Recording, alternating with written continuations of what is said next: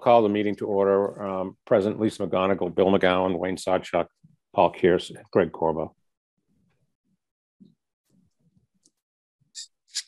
So, I don't know who wants to start. Greg, do you want to start, or Lisa? Do you want me to start? Okay. Thank you. Well, good morning, everyone. So, we're here today again to sort of try to come to a final decision or resolution on this issue of the betterment for 75 Border Street.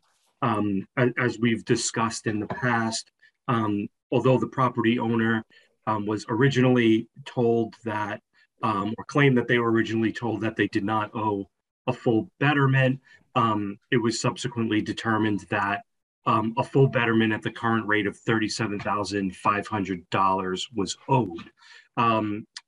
After several communications with the property owner, Lisa did a significant amount of research into the town's records, which I have reviewed, and a review of those records has not revealed any evidence that this property had been assessed a betterment in the past.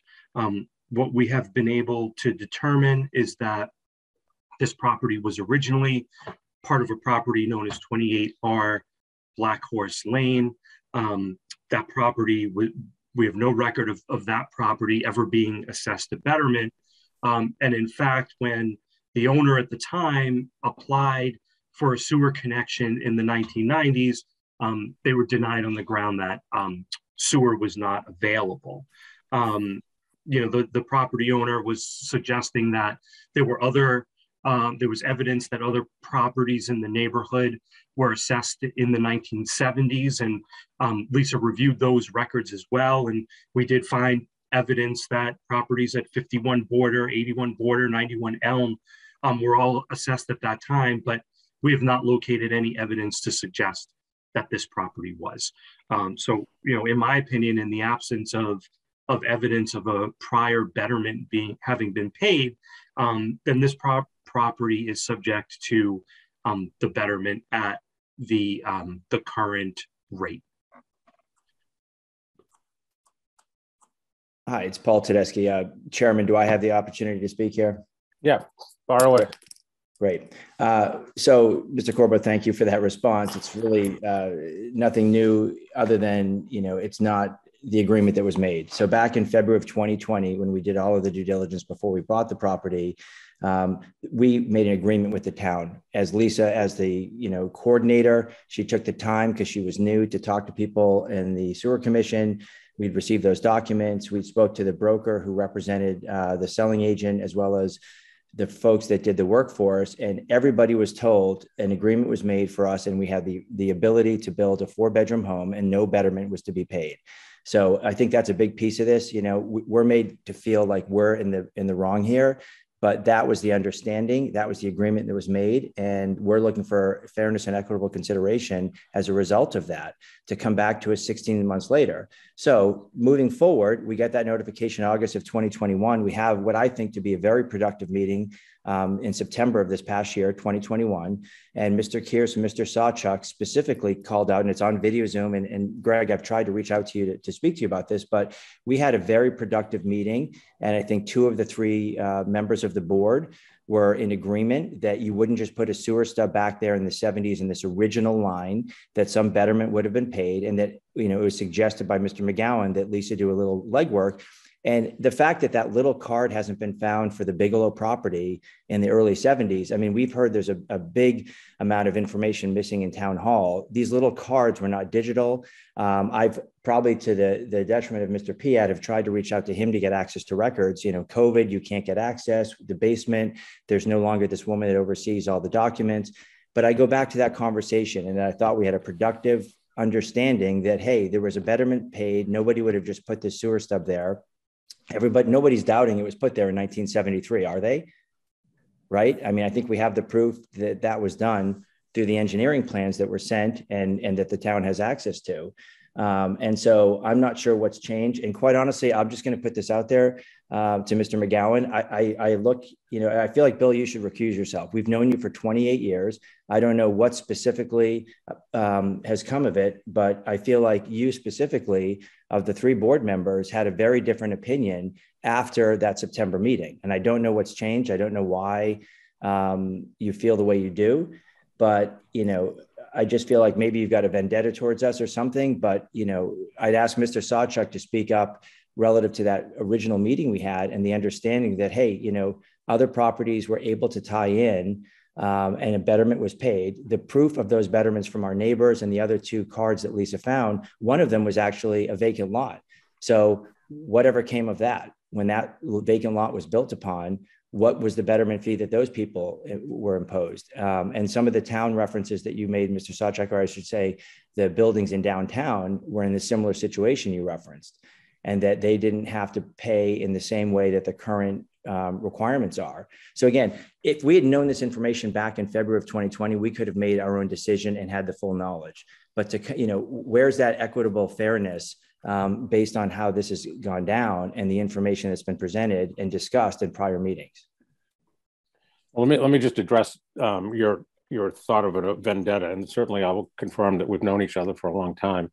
I have no vendetta. I mean, I don't have the time to do vendettas, nor do I have any nefarious or black thoughts towards you or Jill.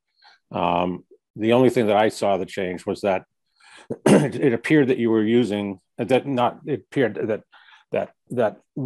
Lisa, whether or not it happened, because none of us other than you guys were a part of it, so the board wasn't, but Lisa may or may not, in my opinion, have said something to you that could have been misinterpreted. I wasn't there, so I don't know. I didn't hear the conversation. I wasn't party to it. The issue that I went through and researched is that if you go to the Mass General Laws, Chapter 147, the only people that can do anything with a betterment or a connection or a stub are the board members. And just presuming, for the sake of an argument, if Lisa misspoke, she misspoke. But I don't believe that happened. I mean, I just don't see. I've dealt with her now for several years. I have to interrupt you. Can you hear me? I'm sorry. Yeah. I'm on in the car. I couldn't be on, Zoom, and I'm sorry to interrupt you, but this is just completely frustrating because 1,000,000% Lisa did not misspeak. It could not have been more clear. It was on conference. It was on, we Paul and I both heard it, and we reiterated it twice. So you are telling us that there is no betterment to be paid before we purchase this house. We want to be absolutely clear. And, it's frustrating because we did not get it. I trusted her at the time. She said, yep, I'm 100% sure. She actually was like jumping up and down, excited for us. She said, I can't tell you how excited I am for you. I know this was important. And so to misremember something like that for Lisa, I just have a very hard time believing. And Brian Davis contacted Lisa and heard the same thing. He will verify. Kevin Lewis contacted Lisa. He heard the same thing. So it's not just coming from the 2 of us that heard it.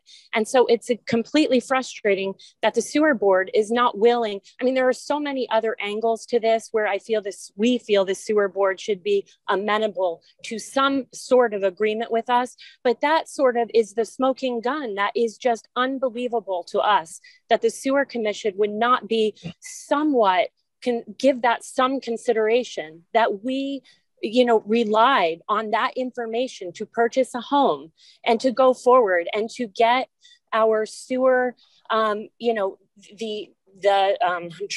just so completely frustrated to get to where we were, to get our certificate of occupancy, to get our inspection. She said, all we need is $1,000 for the engineering fee. And I have all of that in writing. So there's no misremembering happening, or misrepresentation or misspoken. It is 100% clear. Mr. Chair, can I address that? Sure. Yeah. I certainly understand the frustration of the Tedeschi's, but in my opinion, I don't think it's productive for the board to get into a sort of a dispute as to who said what and when. Under the law, it is clear, in my opinion, that Lisa does not have the authority to make promises or statements on behalf of the board. Giving the Tedeschi's the benefit of the doubt and not throwing Lisa under the bus, but if she said something that was in error, the town cannot be held responsible for that error.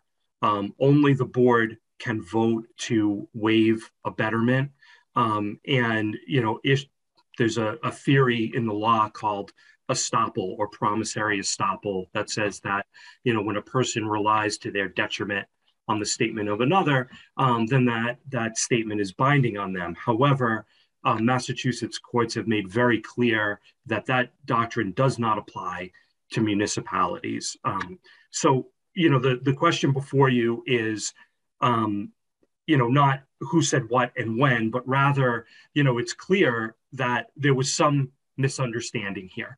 That the Tedeschi's believed that this was not due and owing.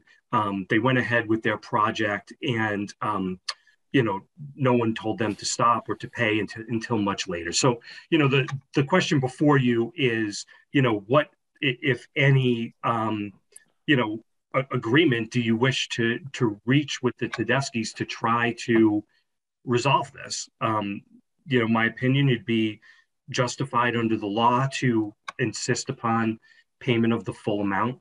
But it's also my opinion that it would be within your discretion, to speak with them about a resolution, that would bring this matter to an end. Thank you. And just add to that. Sorry, just add to that, can we just go back to the conversation? And I'm not sure, and Bill, Mr. McGowan, Chair, back in September, Bill, back in September, when we had that conversation, you said, we suspend 3, but no more than 5 minutes, look at cards. And you specifically said, and it's on video, even if you can't find the exact card for the address, what did others pay? And this is where I asked Mr. Sawchuk to speak up. This central sewer line was one of the first. They wouldn't have just randomly placed things there. What were others looking to do? And look, the folks we bought this from paid the water betterment. They were never under the impression that they had to do this. Everybody along the way. And I think Lisa got the information from other powers that be in the sewer commission. I don't think this was, the Tedeschi's were always going to have to pay $37.5. I think this was brought up later by someone a year and a half later, looking back. But at the time of this quote discovery, when we were going through this process with Lisa, we still go back to the fact that that sewer stub was part of a betterment that was part of an original line, and that things change. I understand. Look, we've had many homes in Cohasset. We've been privy to privilege fees with the Little Sewer Harbor project, et cetera. But this was an early on sewer project, and it wasn't just a random placement. So I go back to that conversation and what happened after that information was finally discovered to show, hey, they're roughly $650 betterment fees. And again, we're willing to be very reasonable here, but we were never even considering a $37,500. That was never brought up to us. So anyway, I'll stop talking, but what happened to that conversation and what changed after that information was discovered? This is Jill again. It was so positive in that first meeting. I mean, Mr. Sawchuk gave examples of this, how this had happened to other people. He said, in the village, this same thing happened where, way back when gutter stubs were put in and, people weren't sure because of the records at the betterment, what had been paid. So, I guess the sewer commission came up with what was equitable at the time. What did people pay? And Lisa found 2 cards that said, actually one was for a vacant piece of land that a sewer stub was put on in the same exact time that we had our sewer stub put on in 1973, and they had paid, Paul, you probably can remember better than me, I think it was $600. So we understand that now this is a 4-bedroom home, and I'm sure there is an increase. I mean, back then if they paid something, who knows if it was for a 1 or 2 bedroom. We're willing to be reasonable, but based on so many factors, we just would hope the sewer commission would be reasonable with us and understanding from all of these facets. If I may speak for a moment. a couple things that I wanted to address. One is, Paul, you stated that you made an agreement with the town. I haven't seen any agreement at all that you made with the town. So if you have an agreement with the town, you stated that you had an agreement with the town that said no betterment was to be paid, is what you stated here a few minutes ago. So if you could send Greg a copy of the agreement you signed with the town of Cohasset. I'm not aware that they would have the ability to waive betterments without approval from the sewer commission. So I'd like to see who made that agreement with you. And second of all, in reference to what Mr. Sawchuk and myself agreed to was an open conversation during a board meeting, trying to understand and assess what had happened many years ago in that area of town. And, we did come to that agreement that if all of those suggestions of what had occurred back in the 70s did actually occur, we thought that there would be a favorable outcome for this particular property. And then we were asked to go back and research it. So all of that research has been done. The property you have and that you own didn't exist at all. So whatever stub was there had nothing to do with the piece of property that has been designated separately by the town as a buildable lot. So all of the research that has been done, as Greg has stated, still shows that nothing was ever paid on that property. Though people in the neighborhood have paid, this property was never paid. You know, we can rely on Mr. Sawchuk's experience in the town to see what his thoughts are. He's been in town for 40 years and has been experienced with the sewer department and what has happened over the years. But I haven't seen any evidence right now that would warrant anything other than a mistake had been made through the process in the town. That doesn't mean you're immune to being charged for a sewer privilege and hookup fee. And I'm not concerned about what was said, as Greg stated, that you know, the sewer commission, we vote, the three of us, on what needs to be processed. So it's unfortunate that there has been this misinformation on how things were processed on our side.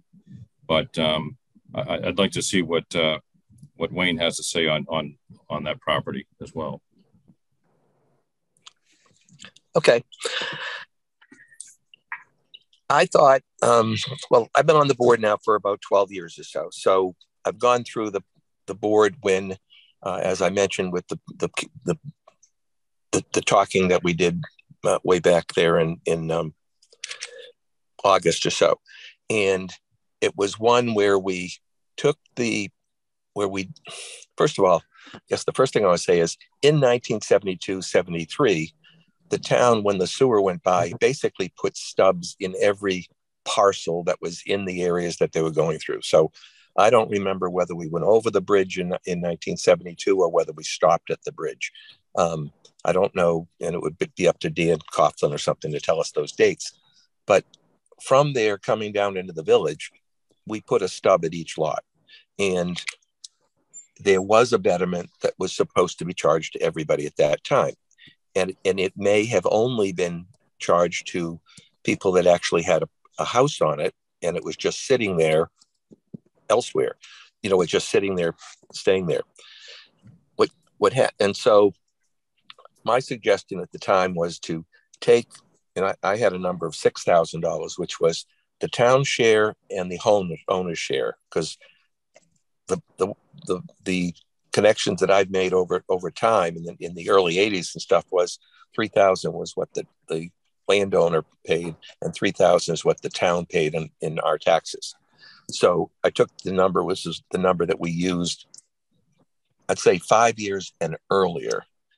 And then we escalated the $6,000 by just the cost of living, whatever the statistics were, to bring it up. And a few years ago, it brought it up to about $9,000, $9,500. Today, it's probably $10,000 or $11,000. But then where my confusion came in is when the privilege fee was adopted. And when it was first adopted, it was adopted at $28,000, and then it was increased to 32,500 or so, and then it was increased to 35,000, whatever it is today, $37,500. And it was sort of like, an extra amount than what it cost to put it in. And it was the fact that it was a privilege fee that allowed us to have extra money to be able to do the things at the plant that needed upgrading. And so it was somewhat of a funding mechanism. Now, I don't know if Greg is using the privilege fee name at all, or whether or not we're using the betterment understanding, which would be a lower amount, because that the betterment is to have the town recover the cost of actually installing the all of the work, is the main and the area going to the lots. And I guess the only other thing is, in the Little Harbor district, the 28,000 represented the town's cost to sewer the whole area, and then and only occupied houses were connected to sewer. So, and no stubs were put in for vacant land. So over the last 15, 12 years or so, people have been building new houses on old lots that never were built on. And in fact, they had the responsibility of paying the money to go into the street to tap the main to be able to have the connection. So they paid the money from the main to the property line, and then they had to pay the money from the property line to their house, and also had to pay for the connection of the pump system. So many of those people were faced with $40,000 and $50,000 bills to connect a sewer, even though they actually paid for the people there paid the $28,000, and then they had to pay from the street to the house. And the other people that I said, the vacant lots, paid significantly more. So you were fortunate that the land had a stub put to it, probably because there was quite a bit of land. There was, a number of acres of land. And I think the theory was they're not sure whether they're going to come onto Border Street with a sewer connection, or whether they're going to go over to Black Horse Lane. And so that's what my conversation was. And just to answer your question, we do have, because it was given to us back in this discovery phase in 2020, that, from the town's engineer, it didn't cross over the bridge at the time. It ended right at the border, 81 Border Street, the Porter property. Porters.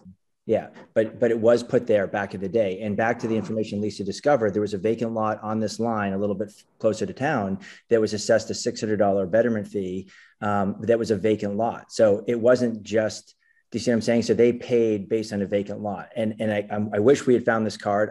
We don't have the access to the town records. And if we need to extend this to give us that ability, but I thought that you, Mr. Kears and Mr. Sawchuk, had said, hey, if we can find some examples of what was paid. And look, we understand this is not 1973. We're willing to be reasonable. And back to Mr. Kears's point, I don't have a written agreement signed by Lisa and ourselves. I wish I did. Jill and I regret not, we were the GCs and it's not having that. But there was an understanding with the information exchange that, hey, she was excited for us, but she spent time. It took a couple of weeks for her to get back to us, talking to Mr. Federico and others in the sewer department before she got back to us. When I say the word agreement, I'm referencing, I guess, from a legal perspective, right? What we engaged in, meaning we made the conversation.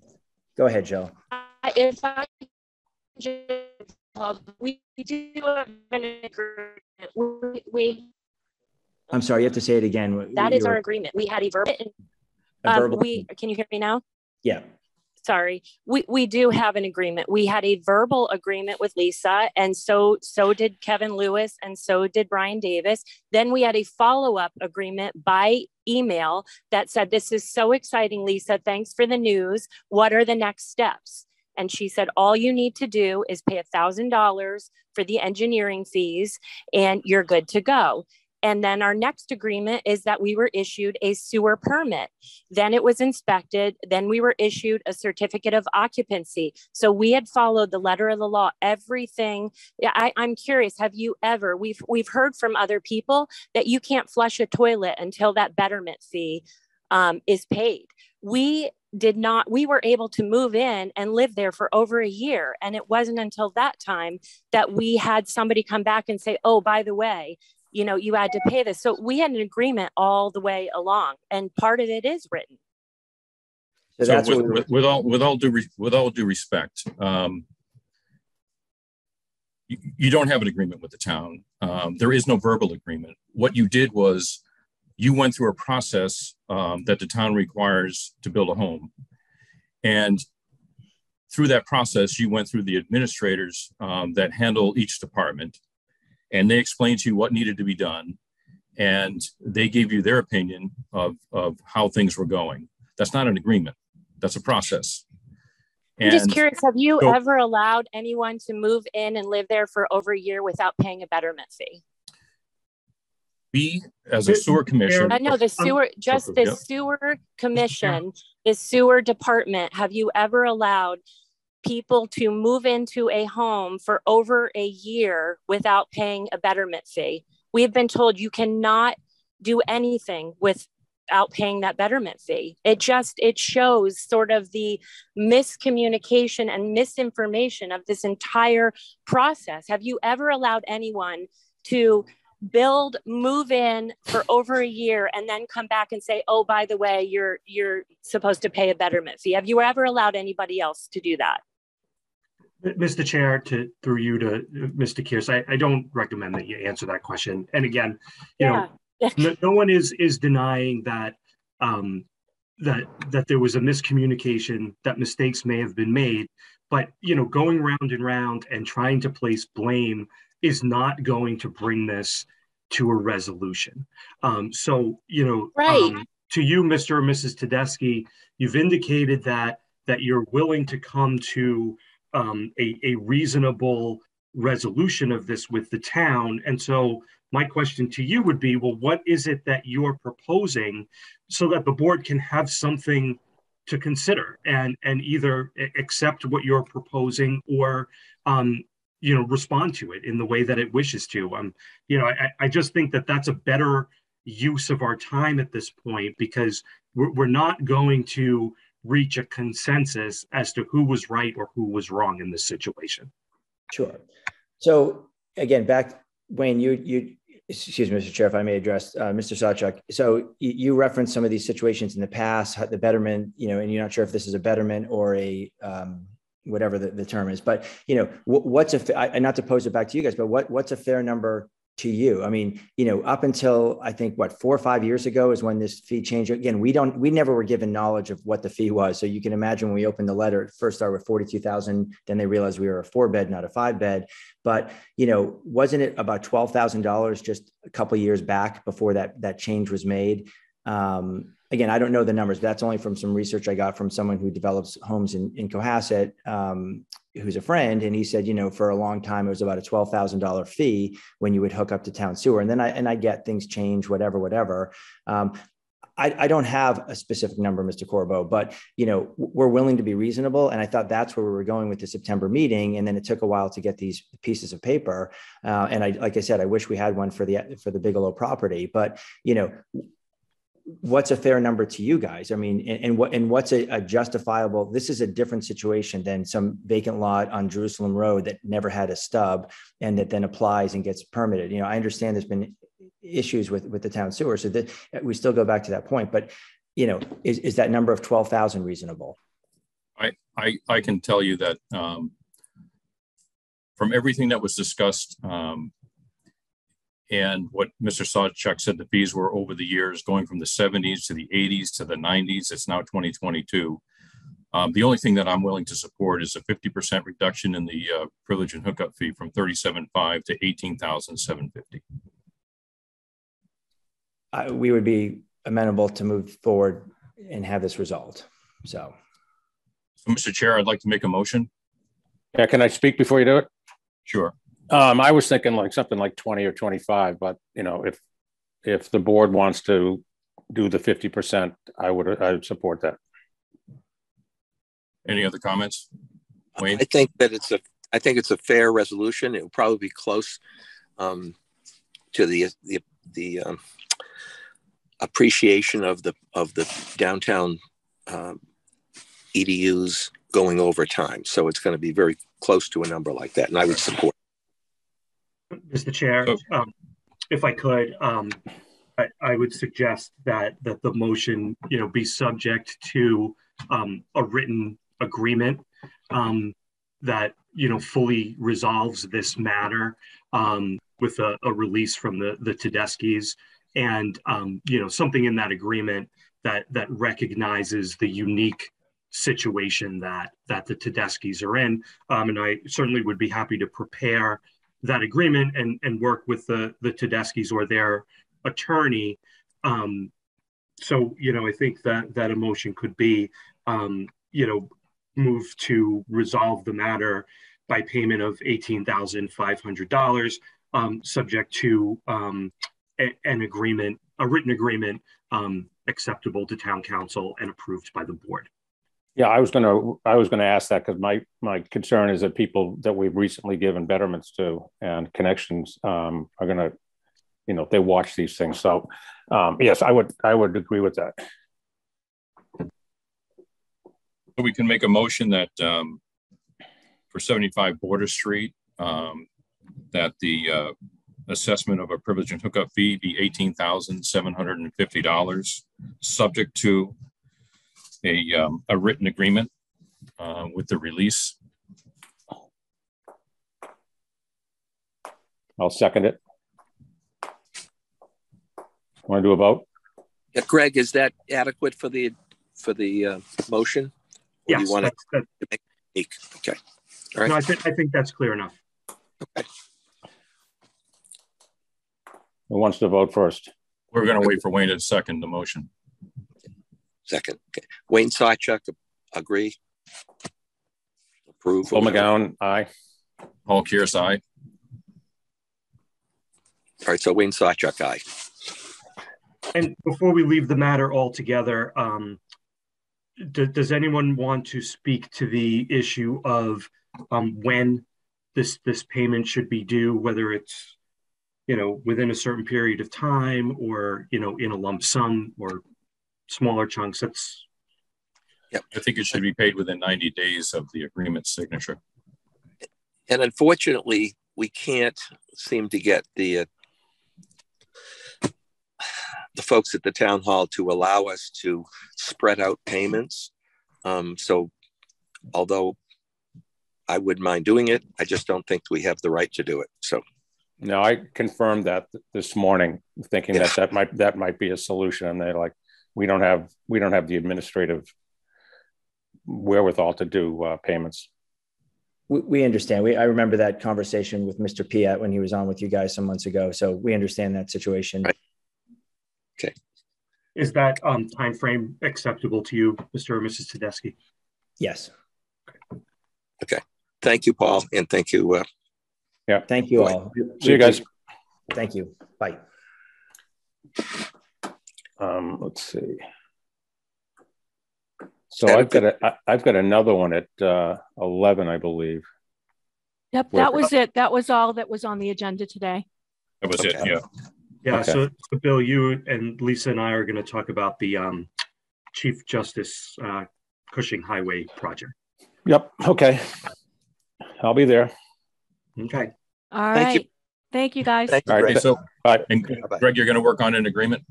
Yes, For this I'll put property. together a written agreement, for you to approve. What's your meeting schedule looking like, or do you just want to schedule a special meeting for it? Next Tuesday, I think we meet. Okay. All right. I'll try to see if I can get something to you before then. Lisa, why don't you just put it on the agenda for now? Okay. Okay. So that would be the 15th. Is that the next meeting? Yes. Okay. All right. I'll see what I can do. Thank All you. right. Very good. All right. Thank you all. Thank you. All right. Good day, everyone. Bye. Oh, shoot, he's gone. Yes. Oh, I Um, can reach out to him.